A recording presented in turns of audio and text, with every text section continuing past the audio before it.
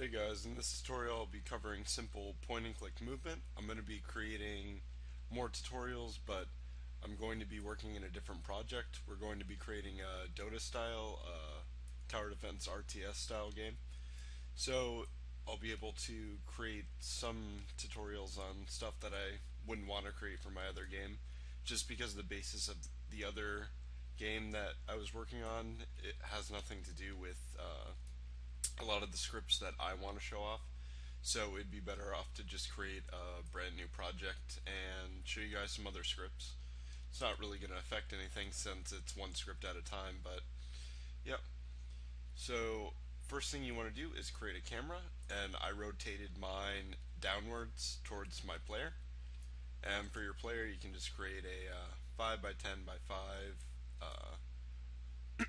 cube and toss a character controller on there, and I also toss click to move controller on there. So pretty much our click to move script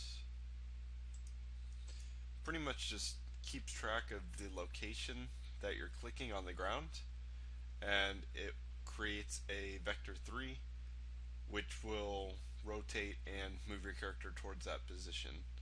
So if you decide to quickly change, it'll start, the character will move or rotate and start moving towards the next location. So yeah, and here it just calls the raycast, checks the position at which the raycast hit, and then it starts moving the player towards there through delta time and such.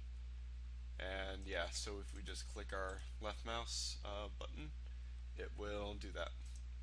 So yeah, once you have all that set up, and then you probably want to create a plane too just for collision. But yeah, that's pretty much all you need. You don't need to mess with any of this stuff or any of that. We can just go in here real quick. If you see, wherever you click, the cube rotates and starts moving towards that location. Now there's a simple thing wrong with this script, is if you click like far away, it goes really fast, and if you go close, it goes really slow.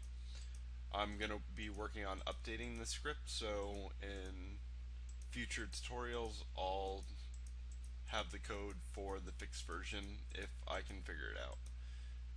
I asked around a little bit, so hopefully that'll get fixed. But yeah, if you just want a basic movement and stuff for click to move, that's the script you can use.